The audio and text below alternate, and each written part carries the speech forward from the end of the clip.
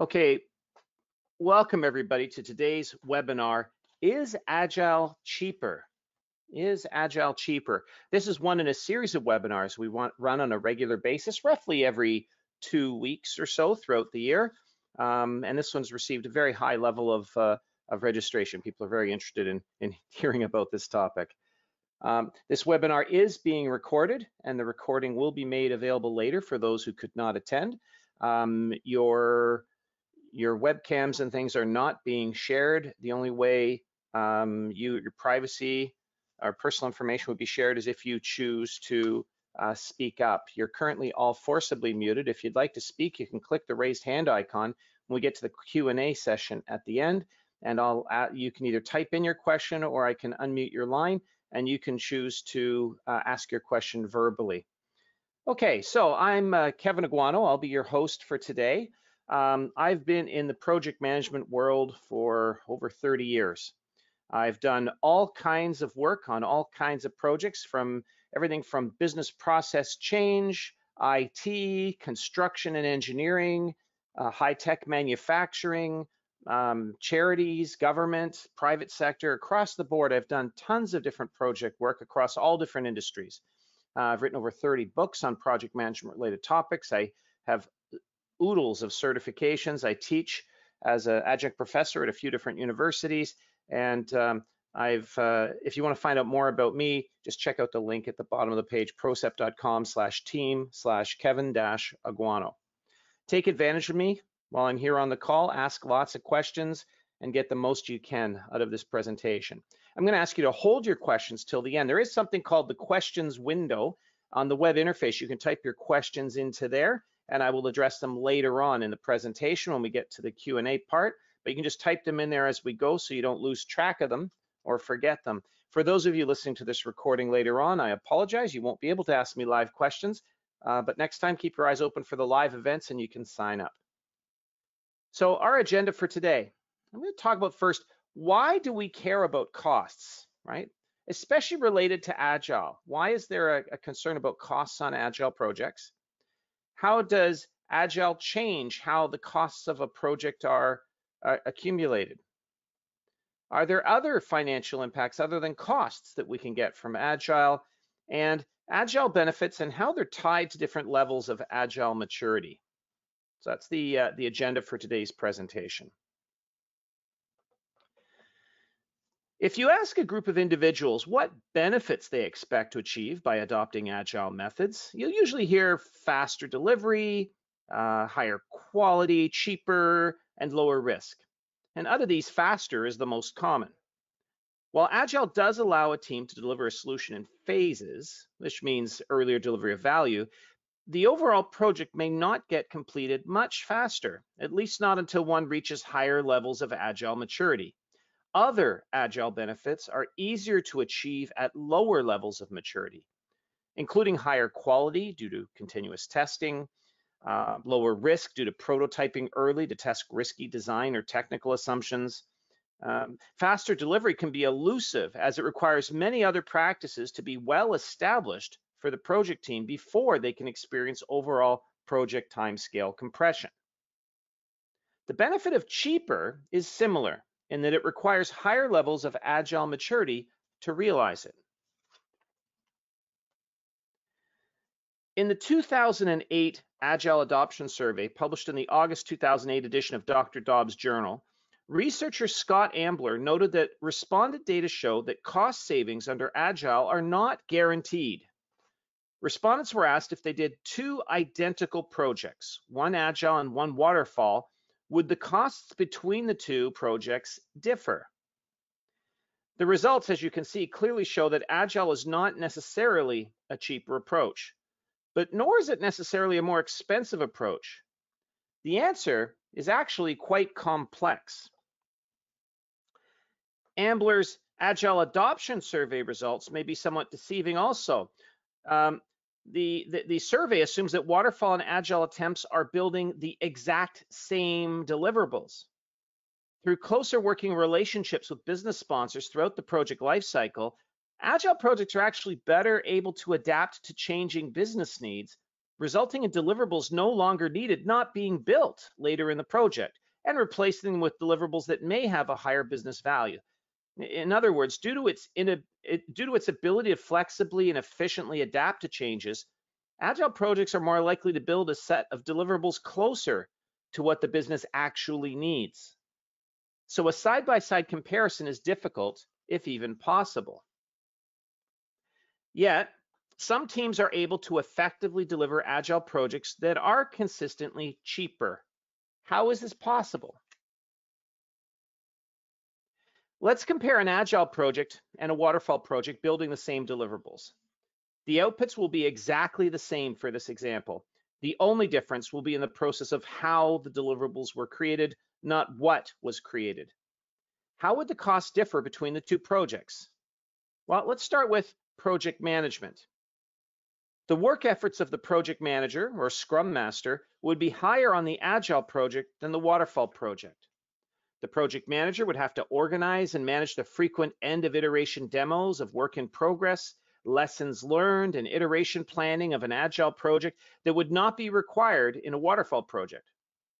Add to that the running of the daily Scrum meetings and daily preparation of burn down charts, and you can easily see that an Agile project usually requires more project management time than a waterfall project. Now recall, this is then a waterfall project that is also in a high change environment. A project manager is quite busy on a waterfall project that has lots of change, just as they are on an Agile project. It's just the Agile processes require additional project management time. Now let's look at business analysis. Since requirements are usually only loosely defined at the start of an Agile project, someone, often but not exclusively a business analyst, needs to work with stakeholders to understand and capture requirements in some acceptable format for the designers and developers of the solution. In waterfall projects, we have detailed requirements up front for the entire project. However, in high change scenarios, such as in Agile projects, we usually start with only a high-level description of the requirements, with the detailed requirements analysis happening just in time, a little ahead of the designers and developers. The total work of uncovering and capturing requirements in an Agile project may take just as much effort as in a waterfall project. However, waterfall projects bear an added risk of rework, as prepared detailed requirements definitions need to be revised as changes occur throughout the project. Agile projects avoid this risk by performing detailed requirements definitions just in time. So, Agile's business analysis efforts may be somewhat less than in waterfall through the avoidance of costly rework. Next is design. Engineering and design work is similar to business analysis work in that the same solution needs to be designed, so the raw design effort's about the same. What changes, however, is the savings when you take into account the rework that can be avoided in Agile projects as detailed design work is completed just in time, avoiding ongoing and extensive design document updates. So overall, Agile's design efforts may be also less than in waterfall. Next on our list is development. At first, you may believe that the cost of developing or building the solution should be about the same between the two approaches. After all, you're building the same stuff. There are efficiencies, though, when you consider the work to investigate and resolve defects. In a waterfall project with testing and the resulting defects identified only near the end of the project, it may take a large effort to find the cause of a defect, as the entire solution may need to be examined in detail. With Agile projects, building and testing throughout iterations, however, when testing is performed at the end of an iteration, the source of the defect should be easy to determine, as you only need to examine the work that was completed up to that point in the project, rather than in waterfall, where you need to crawl through the entire solution design. Similarly, as defects are found sooner, the amount of potential rework required to resolve a defect is much less than in waterfall, due to fixing the problem before more potentially erroneous work is performed. So, while the build work is about the same, the refining and polishing of the built deliverables will take much less time than in waterfall. And finally, we have quality assurance. Now, here's one activity where effort and costs actually increases significantly while using Agile methods. In waterfall, we only test near the end of the project, after all the deliverables have been built. With Agile, we test throughout the project, each iteration, giving us more time to find and fix the defects. This leads to much higher quality, but at a cost. We have to account for all this extra testing and retesting activity. Agile projects spend a much higher portion of the project effort on quality assurance activities than in waterfall projects. As I mentioned, there are areas where costs increase for Agile projects, namely project management and quality assurance. There's also, however, compensatory savings in business analysis, design, and development activities. In all cases, the savings are primarily due to the avoidance of costly rework. These savings are realized through the prioritized, phased nature of performing activities in an iterative and incremental fashion. Modest savings in business analysis and design activities are easily achieved, but do not come close to compensating for the increased quality assurance costs. The potentially significant development effort savings often make up the bulk of the savings when calculating the overall cost-benefit analysis for switching to an Agile delivery approach. If you expect your team to have significant quality challenges during the project, then you will likely see a greater savings of costly rework by switching to an Agile approach. Conversely, teams with reliably high quality in their deliverables will see most of their Agile savings from the reduction in business analysis and design rework. So, Agile projects have a different cost makeup that may significantly vary from project to project, making any comparison too complex to make in a single definitive statement. To illustrate some of this, let's take a look at the cost of change curve first published by Barry Boehm in 1981 in a textbook called Software Engineering Economics. Boehm looked at data collected from waterfall-based projects at defense contractor TRW and IBM in the 1970s. And he found that the cost of making a change increases as you move through the development lifecycle, from requirements gathering through design, coding, testing, and finally the launch of the software into production. He noted that for small, simple projects, the cost of a change could go up fourfold, but for large, complex projects, the cost of a change could be over 100 times greater in production than at the start of the process. Let's examine this. Imagine a change made once a system is in production. It may have enormous impacts on end users and the business in general. If it's big enough, the change may cause you to throw out the system and start all over again. If the change is due to a defect, there may be lawsuits from impacted users, a drop in your company's share value, and the accompanying publicity nightmare. In this case, we would consider the costs of late feedback or change to be exceptionally high. Instead, if the change or defect was discovered earlier during the testing phase, the cost of responding to it would be much less because of the avoidance of lawsuits, reputation damage, etc. And this change would have been even cheaper to deal with still if we'd found out about it during design review. But typically, waterfall projects get the bulk of their feedback, defect notifications, and change requests late in the process, when they have the greatest costs and disruption to the project. Many studies have confirmed this phenomenon over the years. Steve McConnell, in his book Code Complete, commented on this, saying, and I'm quoting, "In general, the principle is to find an error as close as possible to the time in which it was introduced. The longer the defect stays in the software food chain, the more damage it causes further down the chain. Since requirements are done first, requirements defects have the potential to be in the system longer and be more expensive. Defects inserted into the software upstream also tend to have broader effects than those inserted further downstream. That also makes early defects more expensive." So he supports this concept. He goes on to say, "Studies over the last 25 years have proven conclusively that it pays to do things right the first time. Unnecessary changes are expensive. Researchers at Hewlett-Packard, IBM, Hughes Aircraft, TRW, and other organizations have found that purging an error by the beginning of construction allows rework to be done 10 to 100 times less expensively than when it's done in the last part of the process during system tests or after release." Now, this is not just about defects, but about any type of change made to a system. This is one of the areas where Agile and Waterfall greatly differ. Agile approaches break the project into short iterations. The primary goal of each is to demonstrate the work in progress to interested parties so that feedback and changes can be identified earlier throughout the process. With regular feedback gathering sessions, changes are identified and reacted to much earlier and at a much reduced cost. Here's another version of BAME's cost of change curve with both waterfall and agile QA practices overlaid, courtesy of Scott Ambler. Note that the QA practices highlighted in red are the ones typically found on waterfall projects. But look at the ones in green. They're the agile QA practices. Note how early in the process they're getting feedback, including changes and defects. The agile practices get changes so much earlier that they often avoid costly rework. While this results in huge cost savings, it requires a much greater focus on testing. This ongoing and continuous testing greatly increases QA costs.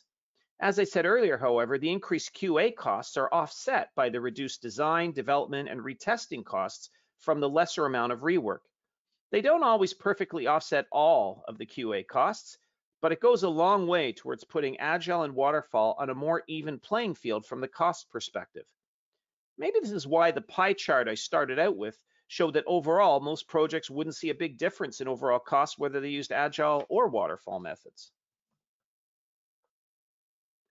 One factor to note is that the cost curve changes. As I noted earlier, the work of a business analyst, for example, is mostly at the beginning of the project in the waterfall approach, but spreads out using an agile approach. Similar changes are seen in the work of testers who are mostly active towards the end of a waterfall project, but who are active throughout an agile project and even at an even higher average level of activity than in waterfall.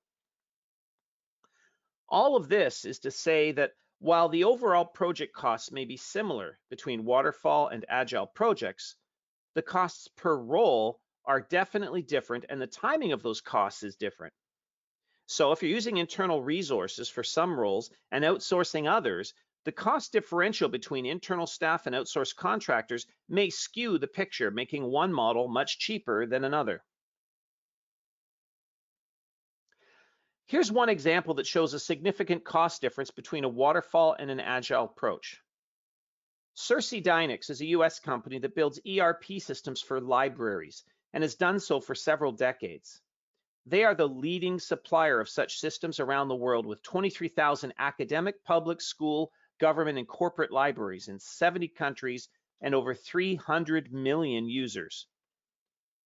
Horizon is a client-server application written in Java. Changes in customer demand required an architectural change and significant rewrite to be able to accommodate mobile devices instead of legacy green screen type terminal access. So in 2005, the project began using an outsourced vendor called Starsoft, who is very experienced using agile methods such as Scrum and extreme programming. This agile project became the most productive Java project ever documented publicly. The software was originally written using the waterfall approach. For this complex rewrite, the team came up with a strategy of trying to rewrite one module first to see how the new project compared with the waterfall approach used in the past. If a positive difference was seen, then the team would continue to rewrite the rest of the application using an agile approach. The pilot Horizon module took 60 co-located developers 9 months to complete. At 54,000 lines of Java code and using a complexity metric called function points, the team's productivity was calculated at 1.7 function points per developer per month using the waterfall method. With the pilot rewrite, a smaller team of 4.5 people took 12 months to create nearly the same amount of code and function points, but because of the smaller team, their productivity was much greater at 17.8 function points per developer per month. This is more than a 1,000% improvement. So management decided to let them use Agile to rewrite the rest of the application. Now, despite a much larger team, 56 people versus only 4.5, and the larger team being distributed between US, Canada, and Russia versus the pilot team being co-located, the team was still able to show an incredibly improved performance over the original approach at 15.3 function points per developer per month, which is a 900% improvement. While this is admittedly the largest published productivity gain from using Agile, even if you only achieved 10% of the gain they saw, that would still be a 90% improvement over using waterfall on your own projects. And for fun, I assigned an arbitrary figure of $100 per hour as a blended cost rate for both internal and contracted resources. And using that in this model, we would see that using Agile on the pilot alone saved the company nearly $7.5 million. So even though most projects probably won't see significant overall cost differences using Agile approaches, as you move up the Agile maturity curve and learn to hyper optimize, you can see tremendous cost savings. So far, we've just been looking at overall project costs, but there are other financial benefits from using an Agile approach. When business incurs expenses in order to earn income, tax laws generally allow the business to deduct those expenses from any income earned, reducing the amount of income that's subject to taxation. The categories of expenses that are eligible for deduction and the portion of the expenses that can be deducted vary from country to country, but the principle generally holds true. And yeah, I know there's a few countries that have no taxation. If your company's listed in one of those, then this benefit doesn't affect you. Now, there are several ways in which eligible expenses can be deducted as well. Generally, small eligible expenses can be deducted 100% in the year the expenses are earned. Larger expenses may be fully deductible in the first year or may have the deduction spread out over time using a variety of techniques. When the deduction of large expenses is spread out over time, we say the expenses have been capitalized. And then we use the technique of depreciation for tangible assets like computers, network infrastructure, buildings, furniture, etc., or amortization for intangible assets like patents, licenses, and trademarks. Now, I note that some countries, such as Canada, the two terms are often used interchangeably, but there is a difference.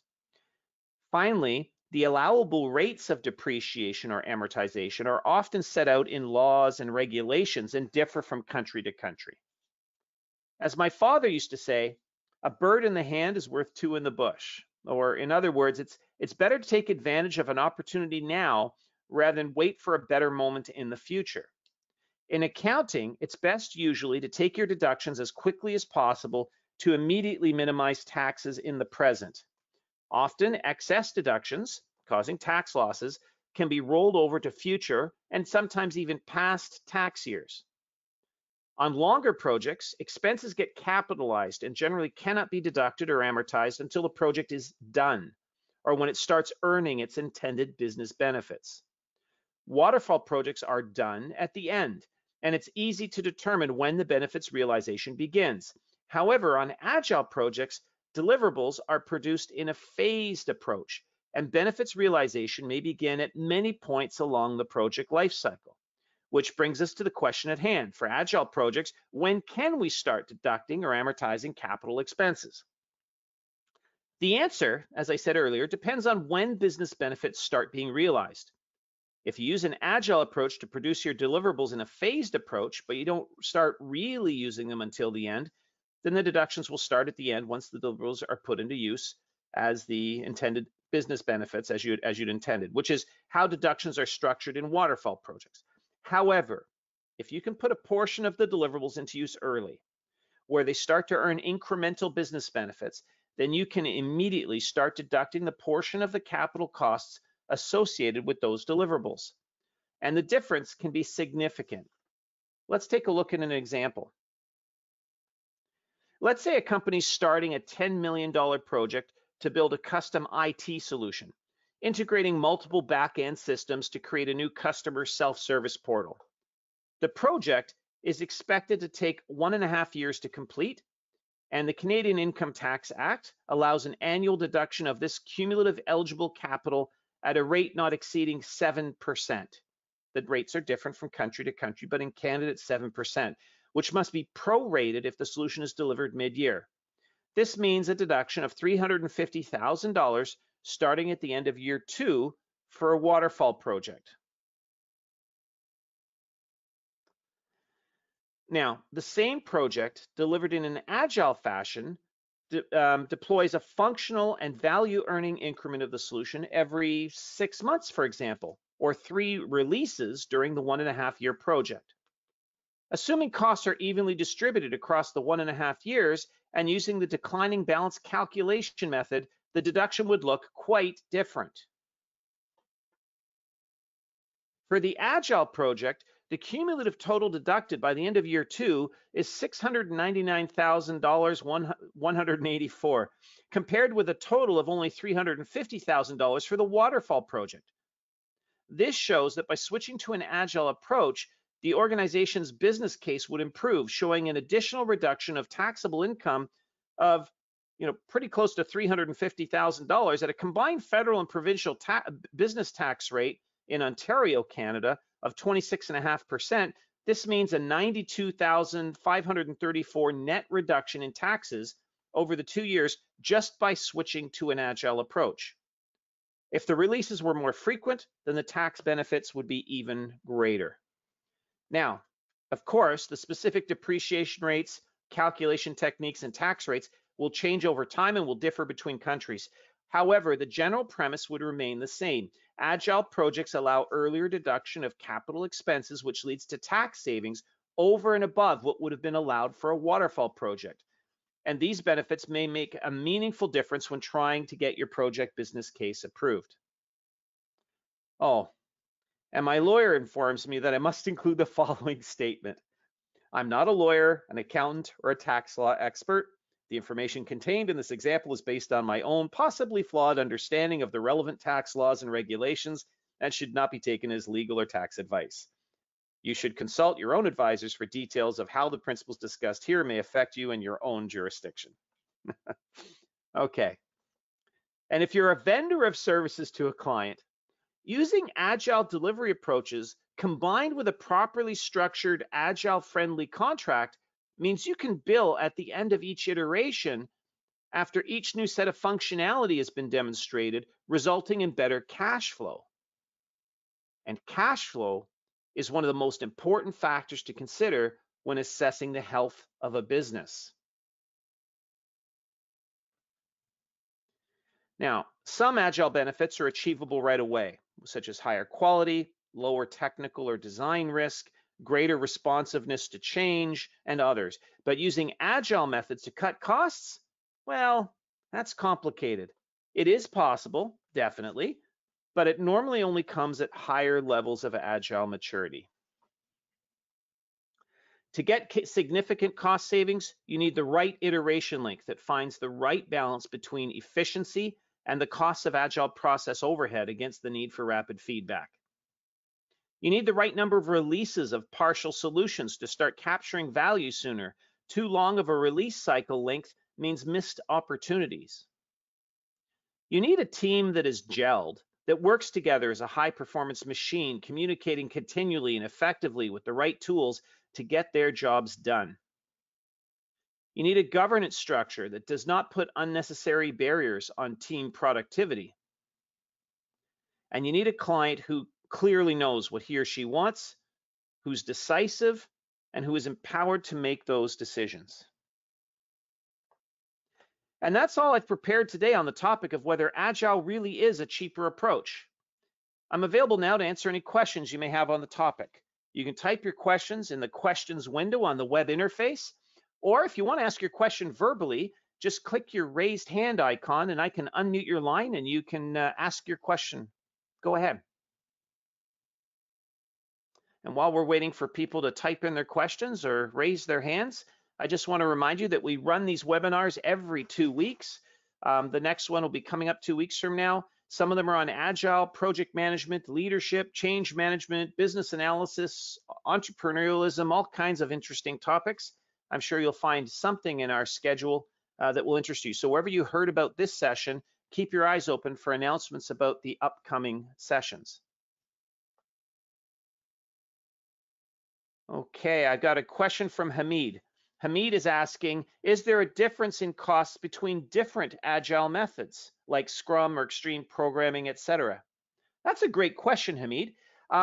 So off the top of my head, I would think that generally there may be some cost differences because some of these methods get more into specific practices around how you do the work. For example, Scrum is a project management framework. It talks about how we organize the project, how we organize and respond to change, but doesn't it specifically tell you how to do the work of building, designing and building the deliverables? That type of prescriptiveness is not part of Scrum.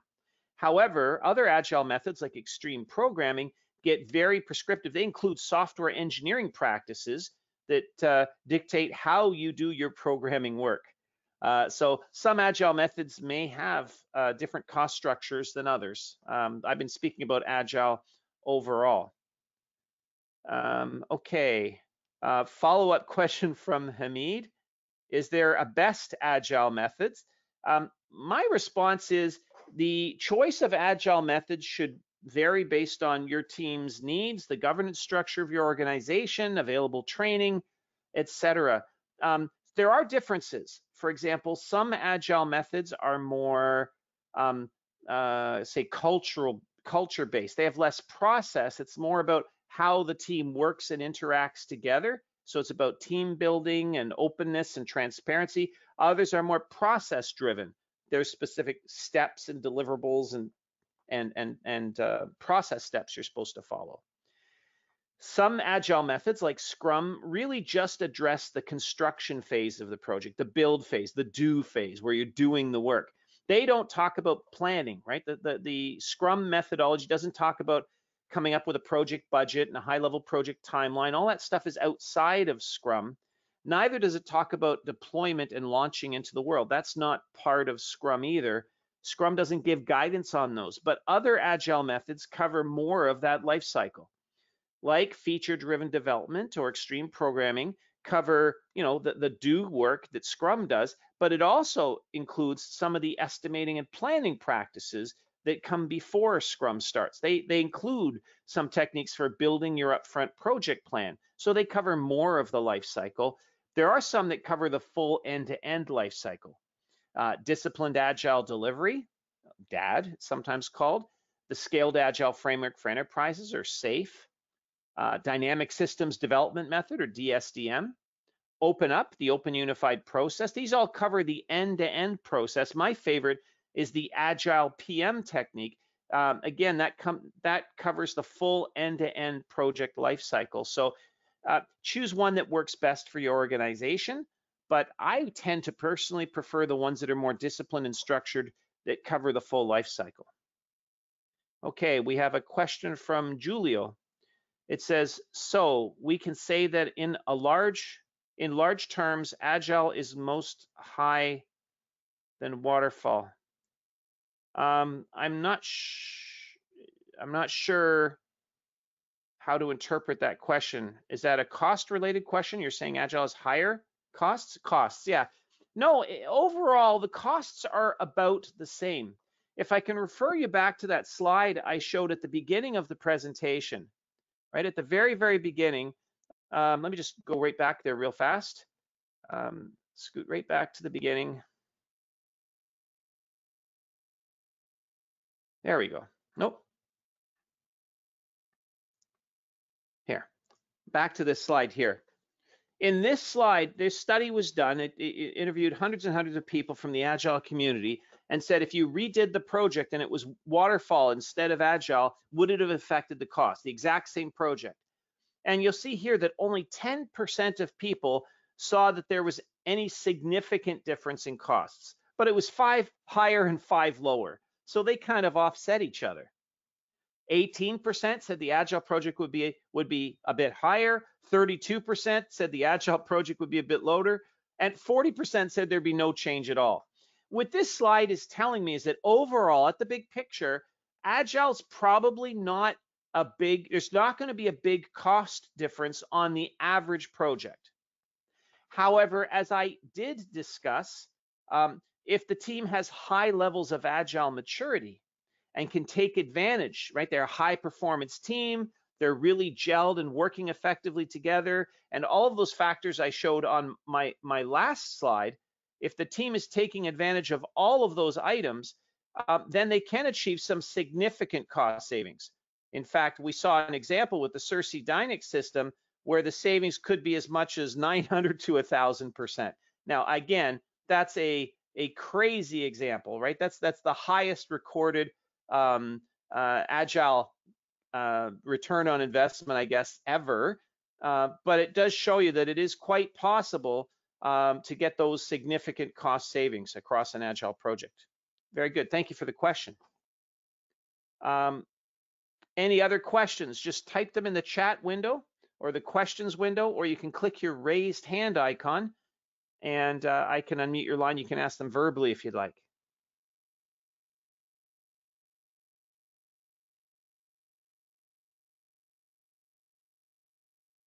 There's a comment. Somebody said they were very interested in that capital cost depreciation difference. That's quite innovative. They haven't seen anything like that before. Okay, thank you. I'm always playing around with different ways of looking at Agile and Waterfall and comparing and seeing which one is, are there differences on the business case? Are there differences in governance? How does it fit in regulatory environments? I'm always looking at the contrasts between the two and trying to figure out which is the right approach for a given situation. So I look at stuff like that. Excellent. Any more questions?